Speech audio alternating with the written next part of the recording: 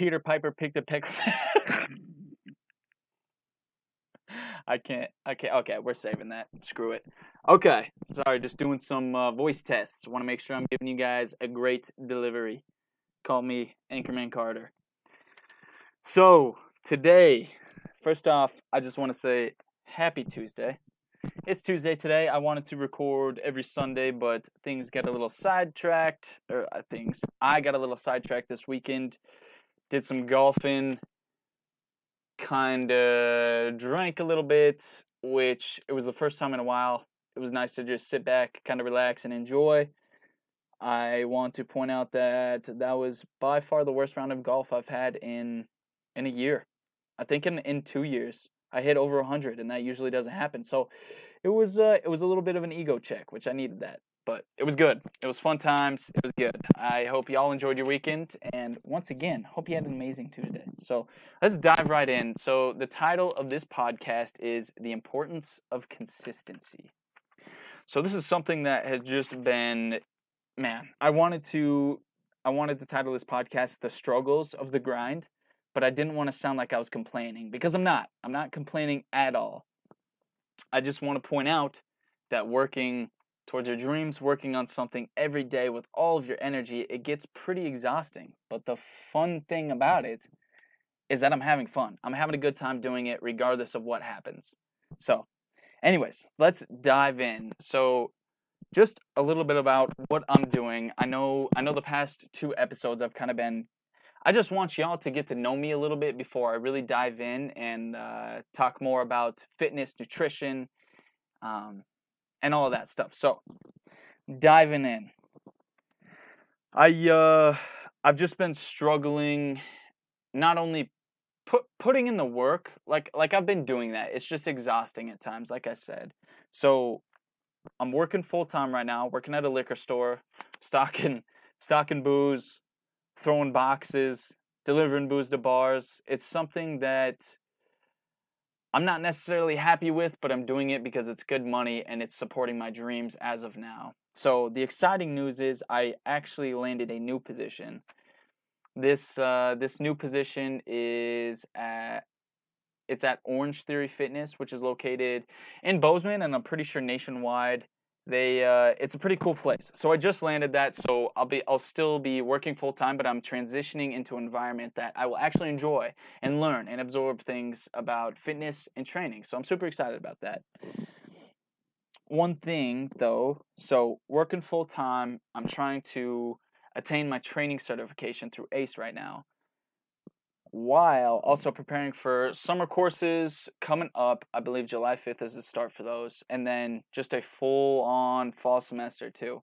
So this is my last semester at school. It'll be exciting, and it'll be nice to be done, but just preparing mentally for that and everything that's been going on, and handling this new training business, which I'm so thankful for, taking on new clientele, helping them out, being an amazing resource, providing that amazing value.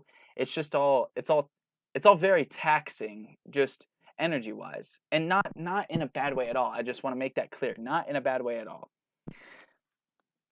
So I am really struggling with the full-time job thing. I want to take this leap into training.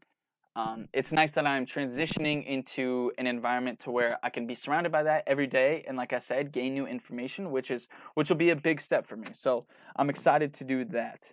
But the main point of this podcast is just focusing on staying on track, focusing on consistency, whether it's towards your career, towards your physical goals, towards your financial goals, towards a relationship, a girlfriend, boyfriend, towards anything. Just staying consistent with the effort that you're putting in and trying to get the most out of all of that and still live a balanced life. Okay, so I took some notes here. So I want to stay on track with this. As I said, staying on track, keeping consistent, it's not easy. It's not easy. It takes work, and I'm telling you, you have to remain patient. This is me more talking to myself. I have to remain patient. I want to be an expert level trainer that knows everything about fitness, training, nutrition, and that's just not the case right now. I'm learning to accept that, but also to work my ass off to get to that point. So one thing, actually a couple things that help me kind of stay on track, help me realize that I'm doing the right things, is just taking it day by day and making sure to not look too far in the future, to not picture all of the work that it's going to take, because sometimes you can get overwhelmed with all the work that you're going to need to put in the future, and those days aren't even here yet. You know what I'm saying? So why stress about the upcoming days, the upcoming work you have to put in if that is not today? So living day by day helps with that. Enjoying the whole process, being extremely present, whether you are writing it up, down, whether you're failing, whether you are just anything that involves putting in effort towards something, you will hit obstacles. You will hit down times. You will be succeeding at times, but that might not be the case all the time. So the most important thing here is to just enjoy the process. And it sounds cliche, and you hear that a lot, but it's so true. If you aren't enjoying every little thing about what you're doing on a daily basis to achieve a goal, it's probably not something you're super passionate about. So some more things that help just with staying on track is just, so I personally write out a daily/weekly schedule for myself. So sticking to that, sticking to my daily routines, sticking to my weekly routines helps me stay structured. It gives me more motivation, because when I physically write things down, it makes it harder for me not to do that throughout the day. So when I see it on paper, it's like, oh shit, like I need to do this or else I am going to be upset with myself. And that's the other thing. That's the other thing to touch on real quick. You just need to learn to accept you for you. Accept the energy you're putting in, and even if you felt like you didn't put enough in that day, you have to accept it. As long as you are chipping away little by little towards your dreams and goals, like just making that slow progress. Slow progress is better than no progress. That's one of my favorite sayings. So as long as you're making that progress every day, there's nothing to get down on yourself about, which is definitely easier said than done, especially with me. So obviously, like working on myself, working on yourself, taking some time just for you, whether that's creative time, whether that's just kind of stimulating your mind, whether reading, writing, doing something that is a hobby, golfing, just anything to kind of take your mind off of what you're currently doing and take just some time for yourself to really focus on yourself. Not only that, but to kind of find that balance with family, friends, and outside relationships. It just helps when you can maintain somewhat of a social life while also just applying yourself crazily towards your goals and dreams. It's just something to tie into that happiness, and it helps you stay on track that way too. Something that I do every day, I wake up, I watch motivational videos. That's like the first thing I do in the morning. So when I'm like tired and I don't want to do anything, I don't want to get out of bed, I flip on a motivational video. Something that really like lights that fire under my ass to be like, if you truly want this, you will do anything to get it. So that's just something that helps me. I know a lot of my friends do that same thing or something similar to that. And it truly is, it's just a different ball game when you can have that outside motivation other than yourself.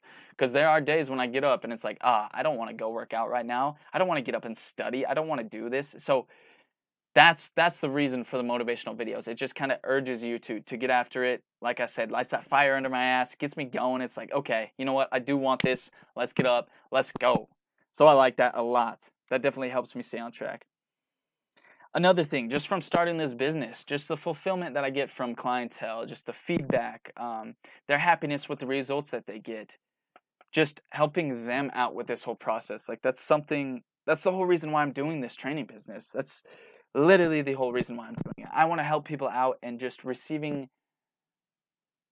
just receiving that feedback from them that they're happy makes me ecstatic. Like, there's no other way to put it. There's no other feeling to describe that when you can help someone reach their fitness goals, and more than that as well.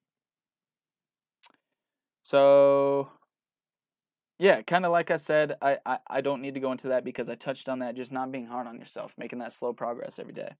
Whether you are making massive leaps in a single day or you're just doing like one or two things to get you in a better place, whatever you're doing, just take away those positives from the day. Okay, so this is one thing I said that helps me stay on track, but it's also something that I struggle with too. Give me one sec here. Got some ASMR going on the mic there. It's a nice gulp of water. Okay. So like I do struggle finding balance with family. I always feel like I could be putting more time and spending more time with friends, family,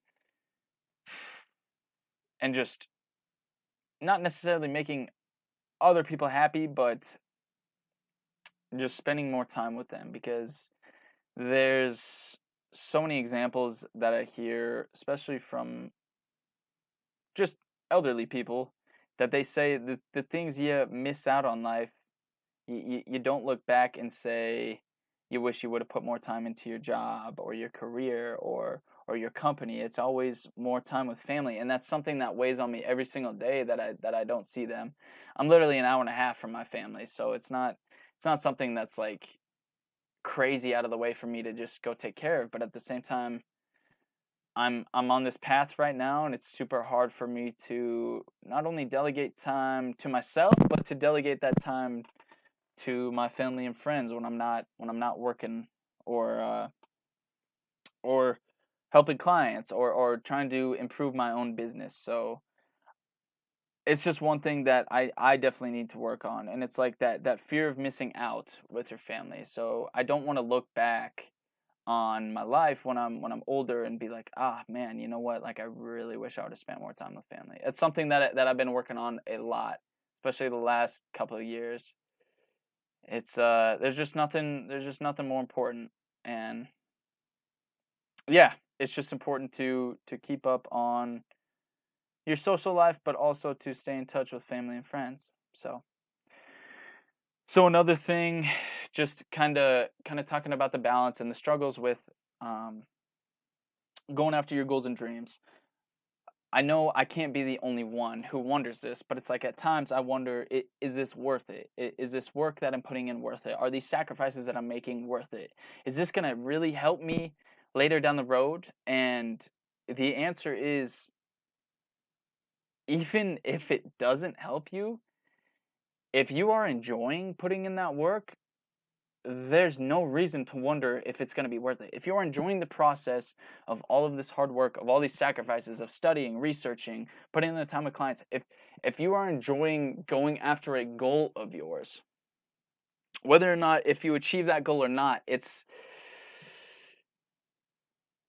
you enjoyed the process, and that is a W. That is a win in life. If you can get down to the nitty-gritty, even through the ups and downs, and enjoy everything you are doing, that's contentment, and that's kind of what I'm shooting for in life, and that's something that training and just this new path that I'm on has brought me. So another question I ask myself is, am I doing this right? And that's another question that, yes, it's needed to be asked, but at the same time, life has its funny ways of kind of teaching you lessons. Whether you are doing the right thing or not, you will find out with the results and the consequences of your actions. So my biggest thing right now is I'm not an expert trainer. I'm not an expert in nutrition. I'm not an expert in fitness. I do know quite a bit on the training and fitness side of things. Nutrition, I definitely lack. But like, I have a general knowledge of that, and it's just like, it's almost a little bit of the imposter syndrome. It's like I feel I don't know enough to be supplying my clients with information about training, nutrition, fitness, etc., etc. But the fact of the matter is that I I limit myself a lot. I have a hard time accepting my accomplishments and just kind of believing myself at times, especially when those negative thoughts hit. And that's just something I've dealt with my whole life. Just getting off track here, but it's something that I've dealt with my whole life, and the only thing that really helps me conquer those negative thoughts is just to grind and gain more confidence in what I am doing, gain more confidence in training, nutrition, fitness, to make sure that I am supplying the best, most useful information I possibly can be. So that'll definitely help out with the imposter syndrome for me. Um, yes, I'm not the most knowledgeable, but I know for a fact that I will be putting in the work, working my ass off just to make sure that my clients are happy, and that I am gaining and retaining as much information as possible. So now to tie into the positives, I know that was kind of a downer session of that, but just some positives and some things I've learned just from the short 1 to 2 months that I've been doing this already, and starting my own personal training business and trying to get off the ground and trying to become successful in this industry. So just the positives. First here, actually helping people get more closer and reaching their fitness goals. Like I touched on earlier in this episode, there's no better feeling than seeing someone do something that they were either nervous or like scared to do or didn't believe that they could do it, and seeing them achieve the results that they wanted, more than likely for a long time, but they just haven't put in the work or haven't had the right pathway to reach those results. It's one of the most fulfilling feelings out there, and it's just, once again, that's literally the whole reason why I'm doing all of this. Just learning a ton about people in general, and not only people, but learning about fitness, nutrition, and learning about business. Like I've just been learning so much, different ways to market, different ways to catch an eye on the internet, different ways to run ads. Not only that, but like just the diverse amount of people that I'm meeting, not only clients, but through social media, through other people out there who are doing similar things, just reaching out, hearing their feedback, hearing their input. It's just nice to make those connections, and it's something that keeps me striving for more and more of this. And I just know that those connections are only going to get better, which is the most exciting part about that. So just not only learning about people, but reaching people, like I said, making those connections, interacting with people, learning that way as well. Like everybody has their own opinions, everybody has their facts about fitness as well. And it's just super interesting to hear everything with an open mind, take it with a grain of salt, whether they are right or not, that doesn't really matter, as long as I'm just like taking everything in. I just love hearing everybody's input, especially on fitness, because like I said, once again, everybody is so subjective. Some things may not work for everybody, and that's just facts. So it's just super amazing to see all the information out there and what everybody kind of feels or weighs in on that aspect of it. So once again, the positives, just the immense support that I've been getting from this. It's been pretty damn awesome, I'm not going to lie. Not only from family, but from friends as well, from people that I've known like since middle school or high school that I may not be so close to, but they are supporting in a way that I would never imagine. And it's just amazing. It's just amazing when you have that support. And once again, whether you have that support or not, if you are going after your dream, go after your dream. You don't need the support. It helps. It makes it more comforting. It makes it more safe. It makes it more of a safe feeling when you are taking these risks and making those sacrifices. But if you have a dream in this life and someone is shitting on that or is not supporting that, like, they don't have control over you, is what I'm getting at. You basically manifest your own destiny and reality. So if you if you're letting that one person or those couple people kind of get at you and say, oh, like, just not supporting your dream or maybe doubting it, why should that matter? It's your dream, man. It's your dream. Why would you let any of that get to you? So also, just from going through this process, it's just like anything else. More experience equals more confidence in what you're doing. So right now, I'm gaining more confidence in the programs that I'm offering to my clients, and gaining an extreme amount of confidence in the value that I've been putting into my clients. So it's just something that I can just rest my head easier at night. I'm not thinking about, oh, I could have done this better, I could have done that better, I could have put more energy or effort into it. I'm literally giving it my all, and I know my clients see that. I've gotten just great feedback, and it's been a pretty awesome time. That's all I gotta say. And gaining that confidence helps me feel more comfortable with doing what I'm doing. Like I said, I'm not the most knowledgeable, so having this experience and having the ability to learn and have others learn with me in this process and support me with that, it's just really nice. It makes it easy, to be honest. Another thing, I'm literally chasing my goal and my dream that I've had for a while. And I know I've talked about this in the first 2 podcasts, but it's just an amazing feeling, and I really just want to pass that down to people. Kind of talking about your dream and goal. Like, if no one's supporting it, like, why would you let that get to you? This is sort of the same thing. We are not put here on this earth to suffer, man. Like, we are here to just be happy beings, be happy with just being alive and doing what we want. And it seems like a lot of us today are just finding a job to have a job, have a nice paying job, which money is important. We need money throughout in order to live, but it shouldn't be the main driver in why you're doing something. If it is, no judgment. Absolutely no judgment. But all I'm saying is money does not create happiness. Happiness creates happiness. So if you are happy in what you're doing, whether you're bringing in a lot of cash or not, you're winning. That's life. Being content and happy with what you are doing is life. So just keep that in mind. Okay, just to end this podcast with a couple things that I've been learning. It might say, oh, we got some fireworks going on outside. Happy 4th, by the way, to everybody. So, just a couple things. I just kind of want to put a nice little end cap on this episode. One of my favorite sayings, I mentioned it earlier, slow progress is better than no progress. Don't beat yourself up for the progress that you might not be making. As long as you're chipping away at a goal every single day, that is the goal. So if you can honestly look back on the day and say, I did this one thing to grow today, that's a W. If you are growing every day, you are winning. 2, you can't rush the process. So put in the work, have faith in yourself and what you're doing, and stay consistent with that.